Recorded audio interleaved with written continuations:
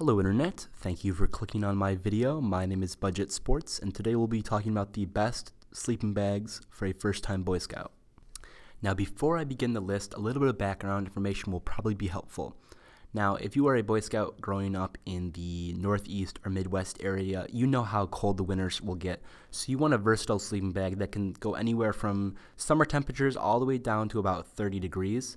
The reason why I list 30 degrees as the lower temperature, beyond that point in winter, you're really going to start to get into a different sleeping bag, whereas that kind of 3-season, autumn, summer, and spring sleeping bag will be very versatile. And also, since it's not going to be a 20 or a 10 degree bag, it'll be a lot more lightweight and easier to carry around. As for material of the sleeping bag, I would recommend synthetic, not only because it'll dry faster, just because it's cheaper and it's also a little bit easier to maintain for that first time sleeping bag owner. As a Boy Scout myself, I know some of the gear gets tossed around in the back of a minivan or two, so you're going to want something that'll be easily maintained and then won't get trashed after a few campouts. As for the price range of the bags that I'm going to list today, these bags go anywhere from about $50 to about $150. That's usually the price point where I see a lot of great options, but it really isn't breaking the bank for that mom and dad who just want to get their Boy Scout a really nice sleeping bag for that first big camp out. What this list will also provide is a really nice guide and gateway for a nice sleeping bag that will last the entire Scout's career.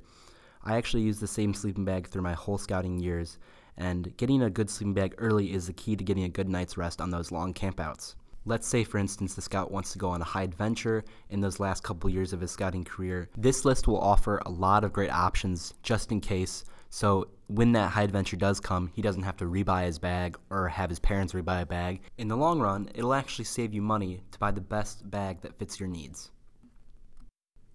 As a side note, most sleeping bags on this list will come with a compression sack so that they can be crammed into a bag or a backpack for camping, like I said, high adventure, or any kind of camp out. The reason why I'm making this video is specifically for the young scout or parent who may be on the internet trying to find or make sense of a lot of information on the internet about camping and sleeping bags.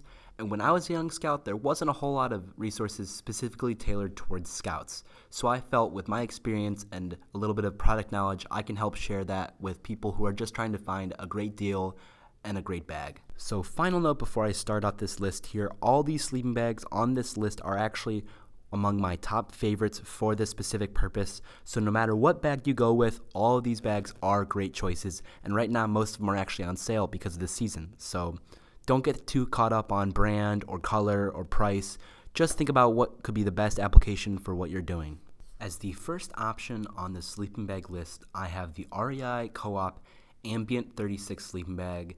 Now, what the number 36 means is that the general comfort rating of this bag is about 36 degrees. Not to say that you can't sleep outside with it being, let's say, 34 degrees, but 36 degrees is a general recommendation for this bag to be comfortable. Going into some of the details, the price is listed as about $140 to $150, so it is on kind of the higher end of the scale here, but what you're getting for your money is a very nice, lightweight sleeping bag made out of microfiber synthetic that'll easily wash, and it also will be very versatile in warmer weathers. Another feature I really like about this sleeping bag is the fact that it's a mummy sleeping bag. So what that refers to is the design of the bag is actually that kind of like a mummy. If you've ever seen kind of those mummy movies, they're all wrapped up in cloth. Think of it as in the bag envelops you and the only space that you can see once you're fully inside the bag is just your face. I like these bags specifically because it helps keep the warmth in versus kind of that square cut design that you would see kind of as more of the basic design. Mummy bags in total keep you warmer. Even when you don't want to be as warm, you can just kind of lay outside the bag, but it's a great option to have just in case you need it. Anyone paying attention to the specs is going to notice that the regular length sleeping bag is going to fit about a 6-foot average man, and it weighs about 1 pound 15 ounces, which is relatively lightweight for this category. Next up on my list is the Kelty Tuck 30 degree sleeping bag. Here in this bag we have a 30 degree rating, so fairly similar to the REI bag that we talked about before. The main difference with this bag being it has the ThermaPro insulation versus that REI insulation. Another key difference between this bag and the REI bag is that it's going to be a little bit more tailored as a relaxed fit versus more of a snug fitting for the REI. One key feature that this bag does have is a zipper at the bottom of the bag to actually let your feet air out while you're sleeping. I like this feature. It doesn't come in handy in the winter when it's fairly cold, but in those summer months when you just want to kind of breathe, let your feet breathe more, it does come in handy. As for price, it looks like this list price is about $80 normal. With Amazon Prime, it looks like you can get for about $58.87. As a side note to these two sleeping bags, it looks like both these bags don't actually come with their own compression sack from the factory. What a compression sack basically allows you to do is buckle down the bag, kind of compressing it into a smaller capacity so that you could fit it inside of a backpack. These guys run about 15 bucks from Kelty. Not too bad, but again, it's a really helpful tool to kind of compress the bag, especially when you're trying to save weight and size. As for the third bag on my list, I have the Marmot Trestles 30-degree sleeping bag. This bag, again, it's a 30-degree synthetic, pretty relaxed cut. It's a mummy bag, so you know the warmth is going to be trapped in really easily. Very machine washable, really easy to maintain. This bag is actually my favorite on the list just because Marmot builds such a high quality of gear. I find that this might be one of the best values currently out there. I really like the insulation.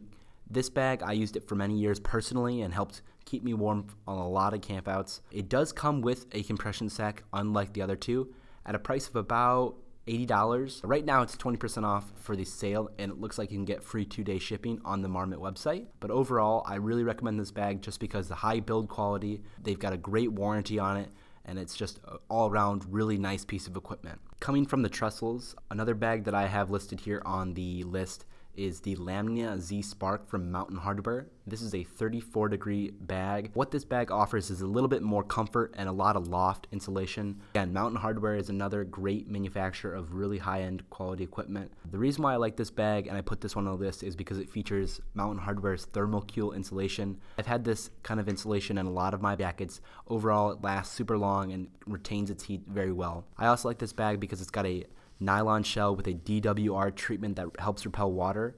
Overall, this bag is going to be relatively lightweight at 2 pounds 1 ounces, and it should be able to fit about a 6-foot human. The Trestles 30 looks like it weighs about 3 pounds 1 ounce.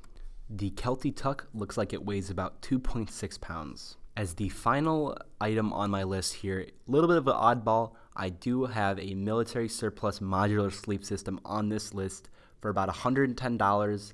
Now what this is a decommissioned piece of military gear.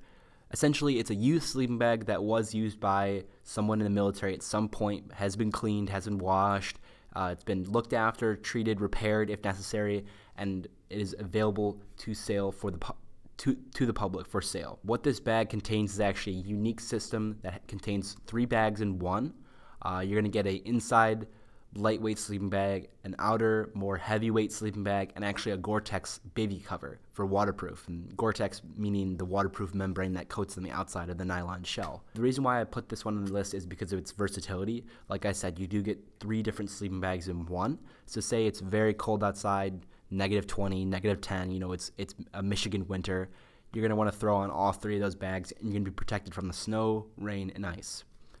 Say it's a little bit warmer outside and you don't need the Gore-Tex baby cover and the outside sleeping bag, you can just use that inside one and run in a relatively high temperature. For a first-time camper, this pack's not going to be as lightweight as you're going to want, but someone who's looking for the versatility of owning just one sleeping bag and maybe doesn't really care too much about that weight or the space, the modular sleep system is a really good deal at $110.